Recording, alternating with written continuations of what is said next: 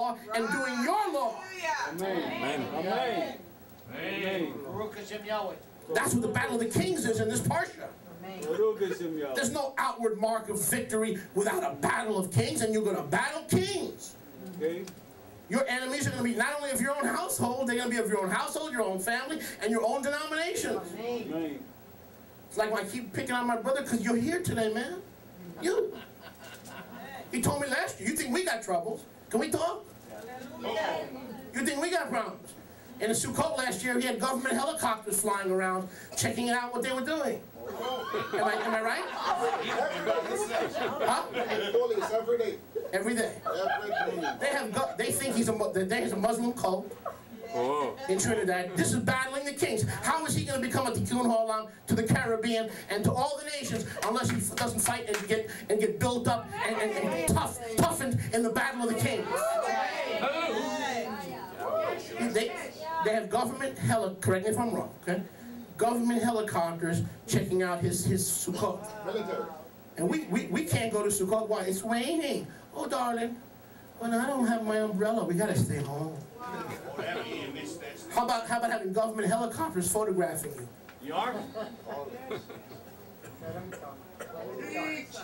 That's what it means to press forward for the mark. Amen. If Brother Ashman is going to become a Tikun HaOlm, his personage, his congregation, everything about him has to be a restorer, and then he'll be sent to he'll be molded and shaped and prepared. They got a dossier. Baruch Hashem Yahweh. What were you saying, Ted? Dossier. Dossier. Don't worry, you're on every FBI file too, brother. Don't laugh too hard. Matthew 24:4. Matthew 24:4. Let me close with this. Thank you for your indulgence. I've been feeling a little preachy today. Matthew 24:4. And Yeshua answered. No, I'm sorry. Go back to 1. They went out. They departed. They came and said to him, Master, what shall be the sign of thy coming? Verse 3. And the end of the Olam Hazeh, the age. Yeshua said, take heed no man deceive. Many will come in my name, many kings. We're talking about the battle of the kings. Many will come in my name saying, I am Moshiach King. And will deceive many. And you shall shema. How will you shema? If you're doing the Torah and you're in the faith, you'll shema. If you think everything is okay because you're having a potluck lunch on Sunday at 12, you won't shema when the kings come for Lot. You won't shema because you're not shemaing the simple moedim that are in the simple things today. Shema. You will shema of wars. There's the physical wars, not spiritual. You will hear shema of wars and rumors of wars. See that you be not troubled or become foolish. For all these things must come to pass. Notice Yahweh has ordained it. They must come to pass. Why? Why must they? Why do they have to be death and suffering? Because the cataclysmic events in your life are designed to make you who Yahweh has destined you to become. Baruch Hashem Yahweh. Baruch Hashem Yahweh. For nation shall rise against nation, the battle of the kings. And Malchut against Malchut. There it is, battle of the kings. There shall be famines, pestilences, earthquakes in diverse places. All these are the beginning of sorrows. That means, listen, they are taking place to see if you are Shema. Because if you don't Shema, you won't get the mark of the high calling of restoration. Not just the blood of Yeshua, not just the Torah, not just being Jewish, but the full message of Tikun. Baruch Hashem Yahweh. Why will there be Iraq wars, Iran wars? Why will there be more wars that George Bush and the next politicians will send us into? Why? These things must come to pass. Not for them, for the child of Yahweh. To see if you're shemaing the Torah and the signs of the times. They must come to pass. Baruch Hashem Yahweh. But these are the beginning of sorrows. Or in Hebrew, what is that called? Shivlei HaMoshiach, or the birth pangs of the Moshiach's coming, the labor pains. not the actual birth. Baruch Hashem Yahweh. All these are the beginning of sorrows. So the kingdoms, and we close with this, second close. Oh, first close, 1b. The kingdoms fighting each other, meaning the U.S., Iraq, Afghanistan war, it is. There's an axis of evil here. George Bush said it. U.S., Afghanistan, Iraq, and next is Iran, trust me. The only country that won't get touched is Saudi Arabia. Because they're George's friends. We won't go there, okay? Iraq, Iran, Afghanistan, Syria. Bashir Assad knows he's next. He knows it. Gaddafi knew he was next. He's coming clean.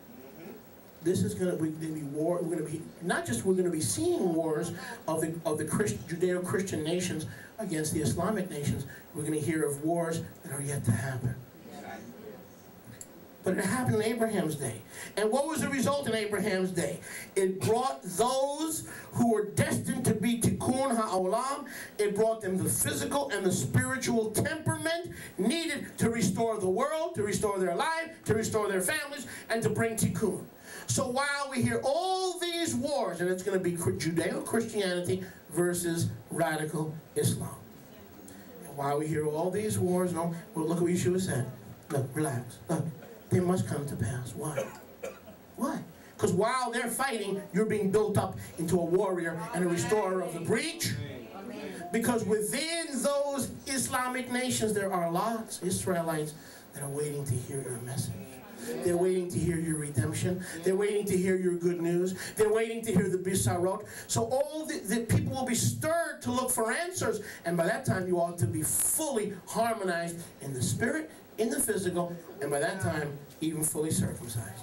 Father, we thank you. Father, we thank you for your Tov word to us today. Is prayer, come forward, please. Sister Tehillah, if you would. Baruch Hashem Yahweh. Brother Ted, if you would, please come forward. Todah Rabba Yahweh. We thank you, Father Yahweh, for the Tikun HaOlm, a study in the life of Abraham. But we've seen today how clearly that even the battle of the kings. Notice that Abraham was a king's child.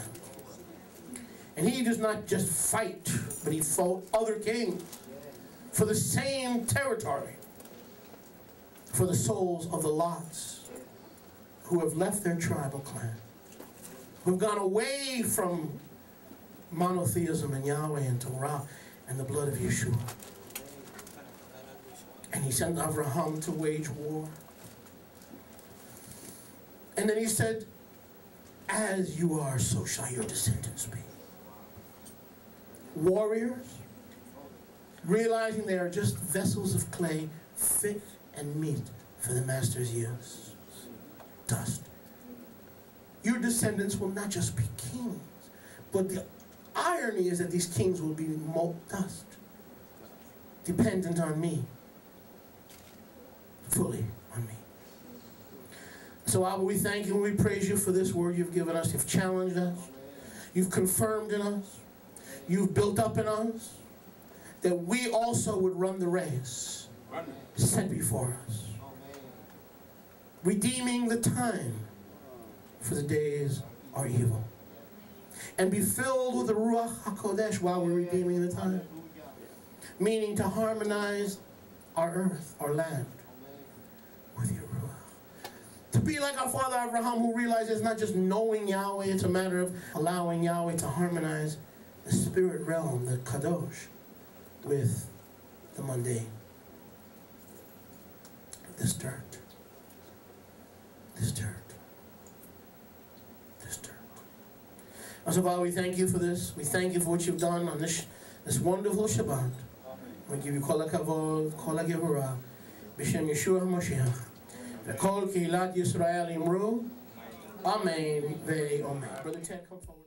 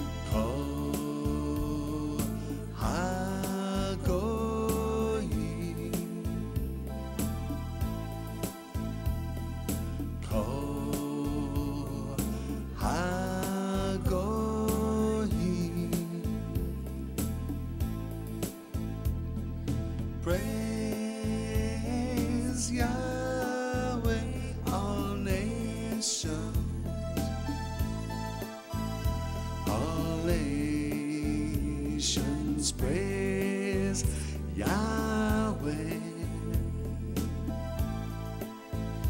All nations praise Yahweh. Baruch haba b'shem Yahweh. Blessed is he who comes. Baruch haba b'shem Yahweh. Blessed is he who is coming in the name of Yahweh.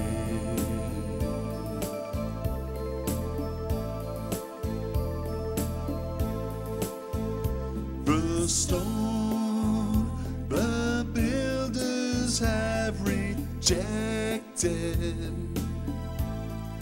has become the chief cornerstone, has become the chief cornerstone. And this is from Yahweh. It is marvelous in our eyes. It is marvelous in our eyes. Baruch haba b'shem Yahweh. Blessed is he who comes. Baruch haba b'shem Yahweh. Blessed is he who is coming in the name of Yahweh.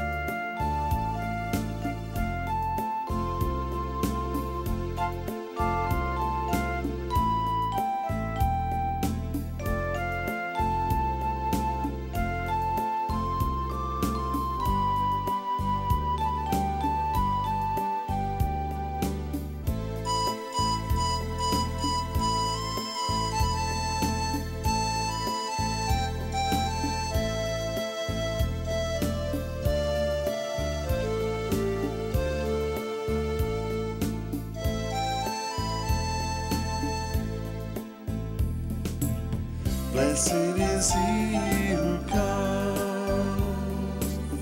Baruch haba b'shem Yahweh. Blessed is he who is coming in the name of Yahweh.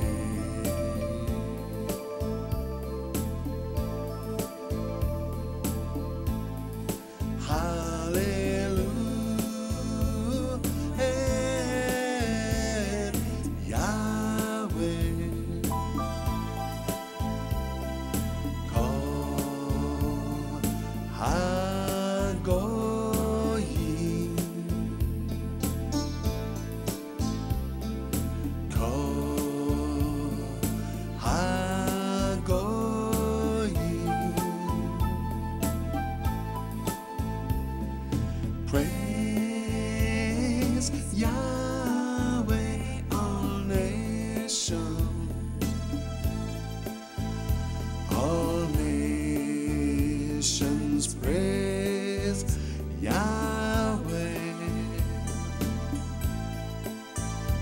All nations praise Yahweh.